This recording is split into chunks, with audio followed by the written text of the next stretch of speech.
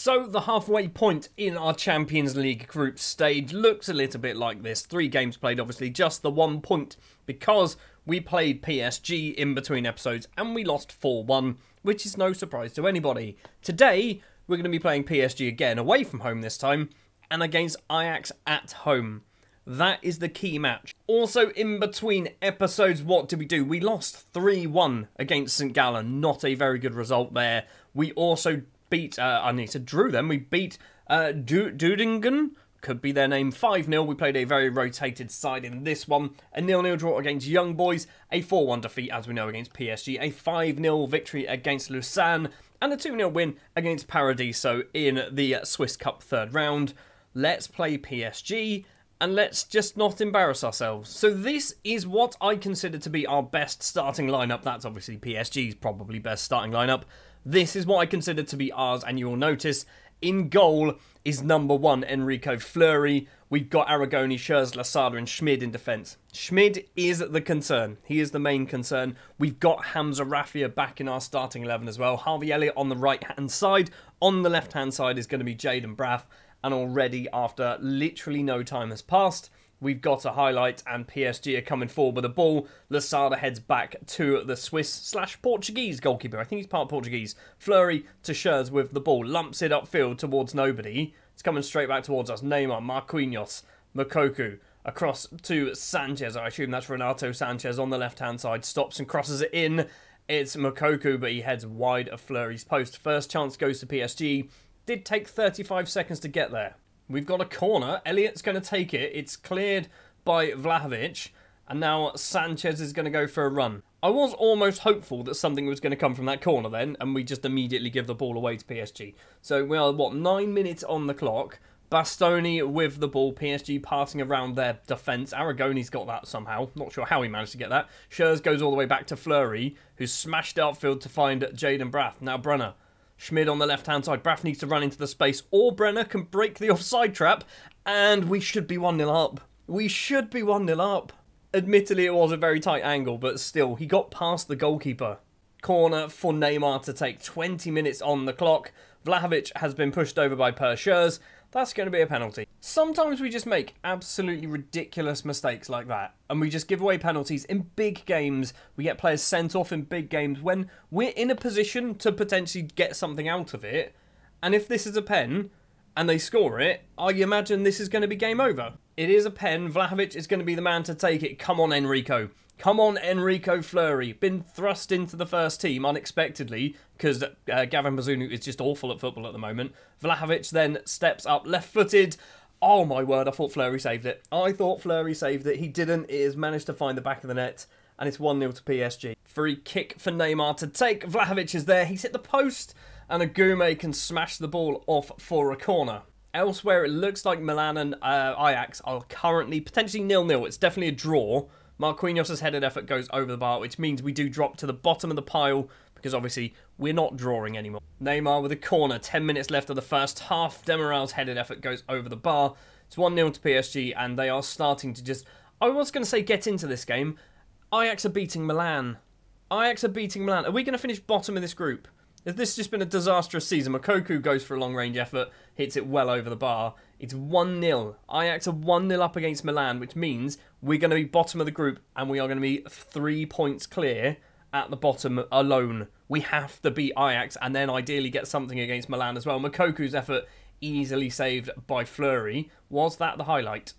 Yes, it was. There's been a lot of highlights in the first half. And only 1 goal. Maybe 2. There should be 2. There is 2. Brenner has just nicked that. That's amazing. Can't believe we've managed to steal that goal. So Demiral literally just passed it to Brenner, right? Did he try and dink it over? I wasn't really paying attention.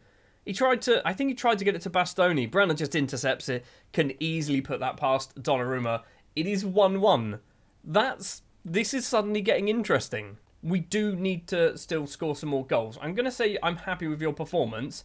And then I'm going to say to Schmid, I'm not happy with you. And also Elliott and Braff, I'm also not happy with you either.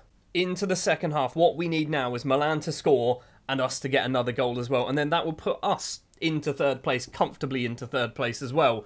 It's Lasada with a free kick, 10 minutes in. Braff, Kapsevich back to Lasada. Kapsevich again, now Schmid on the left-hand side, plays the ball forward to Jaden Braff, across to Harvey Elliott, and Harvey Elliott has made it 2-1 against PSG, and we have taken the lead in Paris, and this is potentially the greatest comeback I've ever seen. I've probably seen better, but still, this is a very good comeback. If this is how it is going to stay, this is ridiculous. Vlahovic to Mokoku, Lasada intercepts back to Fleury. We can calmly get the ball clear, although we've got it clear straight to Marquinhos. It's now Bastoni to Sanchez to Frank Kessie, who I assume is on their subs bench. That's a ridiculous player to be able to bring onto the pitch. Mendes down the left-hand side, crosses it in, Mokoku's there, goes for a headed effort, it's wide and over. Now if Milan score, that would be ideal. Also, this certainly throws the cat amongst the pigeons if it stays this way, because we are now 2 points behind Milan, and we could potentially go through to the first knockout rounds if we get some results going our way. Mendes is not going to get there first, Alan Aragoni is. Back to Fleury. First time kick from the keeper, straight to a PSG shirt though. And they're coming back forward. Benjamin Sesko, is he come off the bench as well? Hakimi goes off towards the right hand side. Crosses it in, it's a superb save. And oh my word, what's happened there? We've managed to clear the ball, we've got a free kick anyway. Something's just gone on there that was pretty decent. Right, let's do a sub. Raffia is struggling. Who do we put there? Harvey Elliott, hear me out. He's on a 7.0. He's playing well. Hopefully he can carry on playing well. Dominic Schmid, we need a left back, don't we? We need a left back. Joan Khan, have you got a left foot? You don't have a left foot, but I think... is it Schurz does? One of you does. Lasada, have you got a left foot? Yes, Lasada's going to be our left back, which is not ideal, but he's a bit better than Joan Khan. Do have a 6'6" left back. Got a highlight, but I'm hoping this is a goal for Brenner. Jaden Braff collects this. 70th minute on the clock. We're coming forward. This is looking promising. Crosses it in. It's with Jaden Braff. Okay, I thought the ball's going to get cleared. I don't think this is an actual highlight. Raffia to Kapsevich takes a touch. It's a superb block. Elliott's not going to get there. Mendes clears the ball. And there you go. There wasn't really a highlight there, but they did get me excited a little bit. Final 15 minutes. Pershers to Aragoni on the right. I mean, we're looking actually very good here. Brenner's not going to get there. It wasn't the best pass. Bastoni goes all the way back to Donnarumma. Marquinhos to Bastoni. I mean, if we get something out of this game, we have to thank Demirel, because Demirel basically gave us the way back into this game. Swedberg to Sanchez to Kessie to Herve to Swedberg. Once again, we're putting the pressure on. So all the way back with Donnarumma. Brenner's closing him down. He's not going to get there in time, though. We've not managed to win the headed effort either. Sesko with the ball. Managed to get some space for himself. He's going to go all the way. Fleury needs to stop this, and Fleury does stop this. The young keeper is certainly keeping us in this game. Mendes with a corner, left-footed towards Marquinhos. Fleury with a spectacular television save. What is going on? Fleury's jumping all over the place. Are we going to counter? Brenner's got no support. He's going to have to go it alone. That's a yellow card for Herve.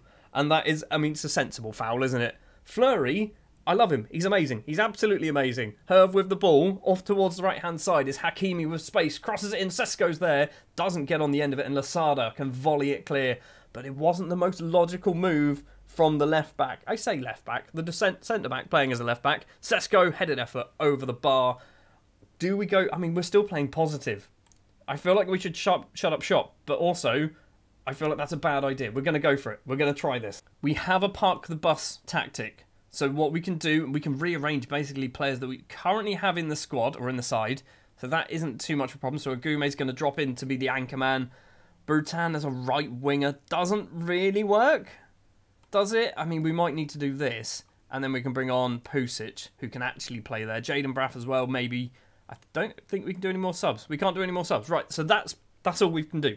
That's all we can do. Pusic is coming on then for Brenner, and Brutan is going to move up to be our striker.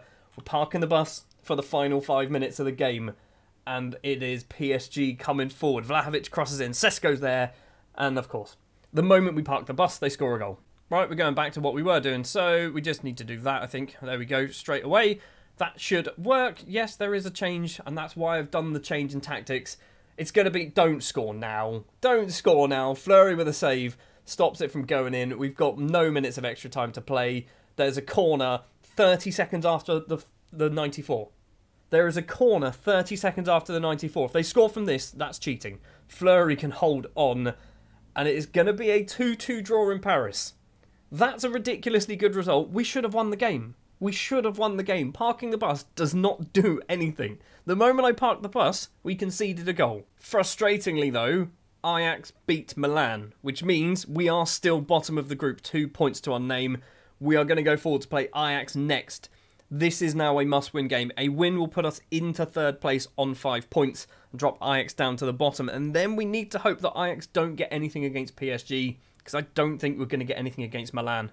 We are back the other side of the 2 league games, and we are looking at Gavin Bazunu because he is now transfer listed. I've had enough. I basically played him in a couple of league games to see how he'd do, and he's been horrendous. His last 5 matches, he has an average rating of just over a 6.2. I've given him a warning. He didn't accept the warning for some reason, despite the fact that he's conceded 2, 4, 8, 12. He's conceded 12 goals in 5 games. Actually, he's conceded 12 goals in 4 games. He's conceded 14 goals in 5 games. So, yeah, Gavin Bazunu is going to be off. Enrico Fleury is now our new number 1. And just in case you weren't sure who Enrico Fleury is, this is the man who is going to be taking up our number 1 goalkeeping position. I'm going to need to make sure that he's not on the transfer list, loan list, sorry, because he is now our number 1 goalkeeper. Despite the fact that Gavin Bazunu is just a useless goalkeeper at the moment, we did manage to win both of our games, but it was against 8th and 9th place in the table. Winterfeld was 4-2, Will was 5-2, Brenner scoring a total of 5 goals in 2 games there. Let's play Ajax. We've got to get some points here, and by points I mean win. So we're going for a strong team once again. The only change I think that we've done since the last match on camera is we are going to be playing Joan Khan in defence today, rather than Pershers, who loves to give away penalties. 10 minutes on the clock, and we've got a highlight. Fair enough, it's towards Joan Khan. It's a kick clash as well, lovely. Why do we keep playing in kick clashes? Unavar's going to go for a run towards the right-hand side. He's being tracked every single step of the way, I think by Harvey Elliott of all people. Darami's headed effort is straight into the hands of the keeper. Was that the highlight? It wasn't a very good header, so I don't think it was. Fleury running around his penalty area, eventually kicks long towards Jaden Braff, heads down to Brenner, across to Braff once again. The Dutchman on the left-hand side, there's 4 in the box. He's gone all the way back to Dominic Schmid. Not really sure why he did that. Kapsevich to Agume. Right-hand side is Alan Aragoni with some space. We've gone back again. We had literally like 4 on 2. Harvey Elliott's there. That's a great finish. I don't know whether it's going to count. No one's celebrating at all, so I don't think this is going to count. It is going to remain 0-0 in our Champions League group stage game, which is not ideal. We do need to win this one. We're also only 14 minutes in, so let's give it time. Martinez with a free kick. David Klassen, Gravenberch, Unavar, Agume with a good slide tackle but doesn't find a single Grasshoppers shirt. And now Martha to Fitzjim. Plays it on the ground to Unavar. He's got Lasada in front of him. Darami's in on goal. Fleury makes another good save. And Alan Aragoni keeps it in and then can give away a throw rather than a corner. We are going to see it though. Tagliafico's throw. Darami. Back to Tagliafico. A bit of space. Now Gravenberch. Put the pressure on, buddy. Put the pressure on. We are chasing the ball around like a bunch of 10-year-olds at the moment. Gravenberch. Number 21. Who's our number? I should know my numbers. It's Raffia. Should have closed him down. Fitzjim's in on goal. Fleury almost stops the second one. It was a good save from Fitzjim. It's not a good save to stop Darami. Ajax take the lead. And this could be Europe over already in episode 2. Raffia with the ball for us. We are still obviously definitely plenty of time in this game to get back into it. Kapsevich doesn't quite get there, but Alan Aragoni does. His shot is blocked by Tagliafico. Now the goal scorer can pass to his left back. Gets it back once again on the left-hand side. Darami's going to go for a run. Forward, intercepted easily by Joan Khan. He's going for a run as well. Agume to Kapsevich. Right-hand side is Alan Aragoni. There's options. Brenner's won. Brenner loves the goal. We know this. He's crossed it in. It's towards Jaden Braff. And Jaden Braff is there at the back post. It is 1-1. 26 minutes played. We do need to score a couple more goals. Technically one more goal. But, you know, let's get a buffer.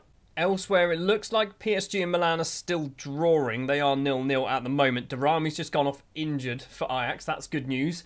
We've got 1 minute and 30 seconds left to play of the first half injury time. Raffia's going to hopefully get there. He does, and almost goes over Gorta, but he can hold on to that one. I thought Brenner was going to maybe try and get himself in the way. Doesn't manage to do it. Highlight's going to carry on. 1 minute 15 left now. Big kick on the left-hand side is a Rysel. Rysel could be his name. Collects it. He's obviously come on for Darami. Gravenberch with the ball. Crosses in. Get there first. We don't get there first. Now Martha. Now Fitzjim curling effort and almost tucks it past our goalkeeper. but it has gone wide. And at half-time, it is 1-1. Alan Aragoni must have taken a clattering as part of that Durrami injury. Does say he's injured, but feels he can shake it off. And on a 7.8, I'm going to keep him on for the moment.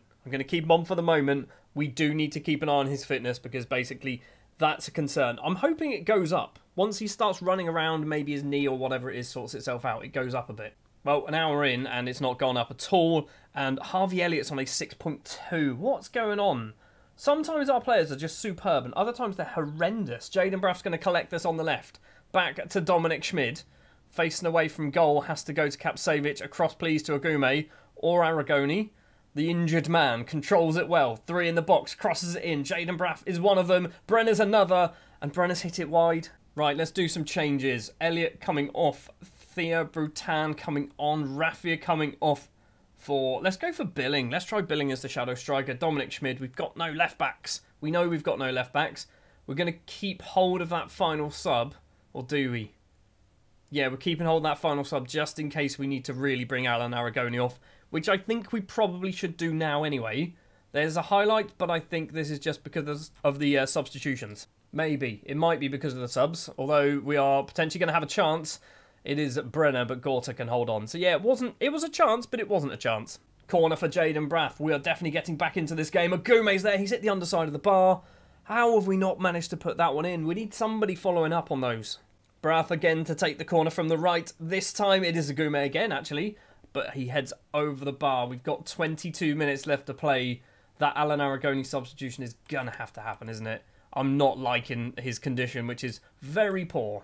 Pershers is the man to come on and replace him. And, I mean, this is an exciting game of football with not many goals scored. Looking at the XG, there should be at least 4 goals in this game. There is only 2. PSG have taken the lead against Milan, which is a surprisingly good result. Because if we win... It is not out of the realms of possibility that we could finish 3rd and Milan finish bottom. Brutan's not going to get there. Agume's going to collect this. Pershers, for some reason, has taken our corners. Jaden Braff is there, unmarked. It should have been 2-1. The full-time whistle goes. It's a 1-1 draw against Ajax. Is that a good result? I don't think it is. So with one group stage game left to play, we could finish 2nd, technically. I think. So looking at the sorting rules, results between teams is the highest, then goal difference, then goals scored.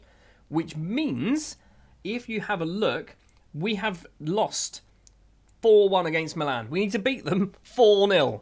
We need to beat them 4-0, and then we will move up ahead of Milan. If we win and Ajax lose, then we will move into 3rd place, which is arguably the result that we are looking for. That needs to be what we're going to go for. This episode is going to end here. Next episode, we will do the final Milan game. And we'll do probably, I guess, young boys in the league. Sure, we'll have a league game. Sure, we'll do that. Thank you very much for watching this episode. If you did enjoy, do please remember to leave a like. Subscribe to the channel if you are new. And I will be back next time with more Football Manager.